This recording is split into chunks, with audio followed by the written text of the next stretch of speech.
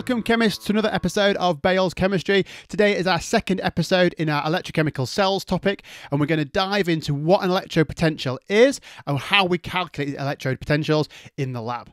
This is AQA Specification 1.11, Electrode Potentials and Electrochemical Cells, and it appears on paper 1 of your final A-level exams. So, what is an electrode potential? Well, in the last episode, we looked at an electrochemical cell where metals are pushing electrons around the circuit. Now, the voltage we measured there is the outcome of the struggle of both metals, both half cells, trying to push electrons into the circuit, and one of them ultimately winning out. They're pushing against each other, so the value that we record is sort of a competition between two half cells. What we really want to be able to do is compare these against a neutral or a set standard. So for an electrode potential, we have our half cell pushing against a standard electrode. For this, we use a standard hydrogen electrode. So a standard hydrogen electrode is a platinum electrode with hydrogen gas being bubbled over the top into a solution of H+ ions. The solution needs to be 1 mole per decimeter cubed of H+ ions. It needs to be held at a temperature of 25 degrees Celsius or 298 Kelvin and the pressure of 100 kilopascals.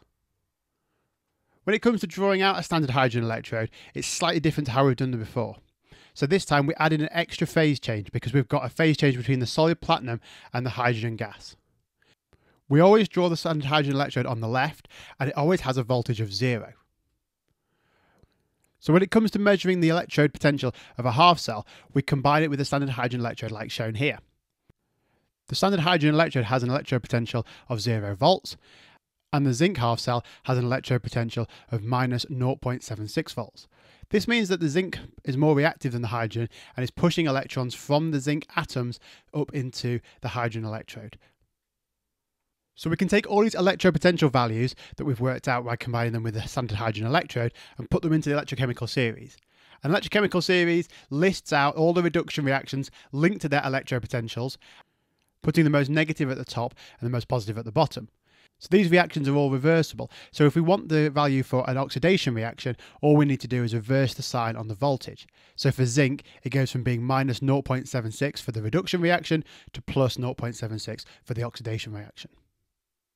So if we look at a small snapshot of the electrochemical series, we've got the most negative values at the top and the most positive values at the bottom. The ones at the top are easily oxidized, and because of this, they make really good reducing agents. They also happen to be the most reactive metals. Now we know this because metals want to be ionized, so the more reactive the metal, the more likely they are to give up their electrons. At the bottom of the table, we'll have species which are more easily reduced. They make better oxidizing agents, and these ones will be the most reactive non-metals. Now, we haven't got any non-metals on this table at the moment, but we'll be looking at those in our next episode. So when it comes to putting together a whole cell then, we can look at these two reactions where we've got magnesium and zinc. These are both shown here as their reduction reactions, just like they appear in the electrochemical series. So we'll take the more negative value, and this will be the more reactive metal. And we're going to put this on the left-hand side of our electrochemical cell. Now, this needs to be oxidation because they're going to lose their electrons, so we'll reverse this reaction. The more positive values will be the less reactive metals. We're going to put these on the right-hand side of our electrochemical cell.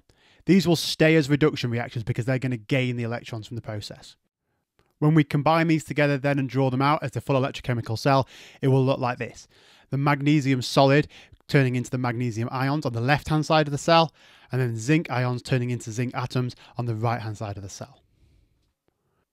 The cell EMF is the actual voltage that we'd read off the voltmeter when we combine the two half cells. This can be predicted by combining the electrode potentials from the electrochemical series. We use this equation, E cell equals the E of the right-hand side minus the E of the left-hand side. We use a little plimsoll sign here to show that these values are recorded under standard conditions, which we talked about when we talked about the standard hydrogen electrode. So we can draw the cell out like this. We've got the electrode potential for the magnesium cell out there on the left, and we've got the electrode potential for the zinc half cell out on the right. We can combine those together to get an overall cell EMF of plus 1.62 volts. That's it for this episode of Bale's Chemistry. In our next episode, we're going to look at some more of the unusual examples of electrochemical cells and look at some of the finer details. If you've enjoyed the video, make sure you hit the thumbs up at the bottom and don't forget to subscribe to make sure you don't miss out on any of our new videos coming up this week.